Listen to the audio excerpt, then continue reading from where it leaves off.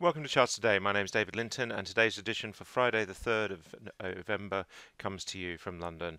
And we start by looking at the dollar. Dollar actually rising slightly, and we're still holding bullish above the short-term cloud. And we're just about to come through, it looks like, on the medium-term cloud. Even if we just go sideways, we will manage to be above the cloud. So looking more and more bullish, having found support in the point and figure chart.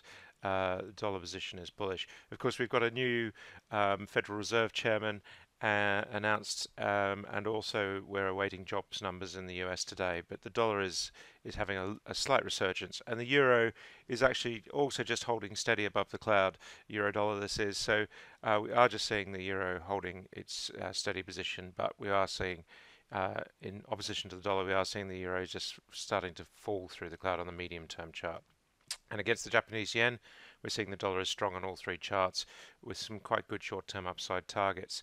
Sterling had an interesting day yesterday. It was the Bank of England announcement on interest rates, rising 0.25% to 0.5%. Interesting that sterling fell, and what's interesting here is even though the market you would have thought would take that positively. It had priced in a rise, and perhaps the comments of further rises, only two in the next 3 years, is what really spooked the market on sterling, and it just fell further. So that's put us back below the cloud on prices here, and it does look like sterling is now hitting some resistance on the longer term chart. So sterling falling away. We've got a new downside target of 128.77. We're just nudging 130.47 this morning.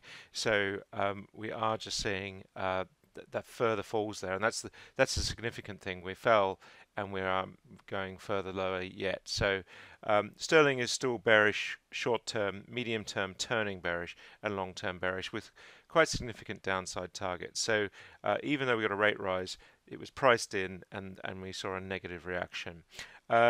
Looking at sterling against the euro, much the same picture, bearish, very similar picture to the dollar, just turning bearish on the medium-term chart, not quite yet, but not much work to do. 110 is a pretty important level now for sterling against the euro. Looking at sterling Swiss, much the same picture, of course, and against the Australian dollar, fell away, but the Aussie dollar just weakening further this morning, so we're seeing a little bit of resurgence in sterling against the Australian dollar. That's more about Aussie weakness given the sterling's position against the other currencies. The S&P 500 just holding steady.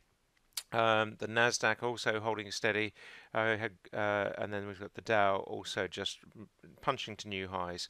And if we look at the Russell 2000, just at the moment just holding a sort of flat position.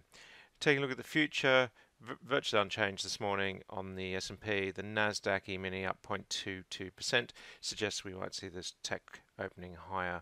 And of course, we had good results from Apple overnight, so that will probably push the market higher.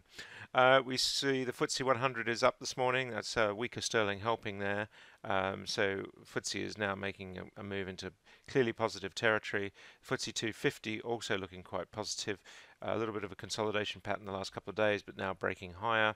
We haven't quite yet activated this target here on the FTSE 250, but we still do have around 3% upside on the previous target, which would match this new target. So we are seeing short-term targets emerging. The DAX also holding its strength, looking pretty good, and the Nikkei also just heading for the moon, really. The Hang Seng also looking quite strong, bullish above the cloud. The Shanghai index just not quite, the local market just not quite making it into bullish territory in short term. The Sensex also looking very, very strong, trending very steadily over the last few weeks and moving higher. The Indian market is still looking amazing. The Australian market holding good. Brent Crude sitting still above $60 and holding its bullish position above the cloud, and WTI much the same picture, bullish above the cloud on all three time frames. US nat gas rising slightly, just trying to get back above the short-term resistance. And if we look at copper, quite a good bellwether, we're seeing here that it's still holding bullish above all three charts. Going straight to the gold chart, we're seeing gold just sitting steady at this 1275 level. Really not much action in the last week or so. And the same with silver, just steady sideways as well. US Treasury yield sitting at 2.35%. Apple, as we said, had very strong results after the close last night, so we wouldn't be surprised to see Apple moving higher. Google also looking pretty good still. Amazon holding its jump from last week. Facebook pulling back quite a bit yesterday, but still looking very bullish in all three charts. And Microsoft also looking strong, bullish above all three charts as well. That's it for today. Have a great weekend. Happy charting. See you then.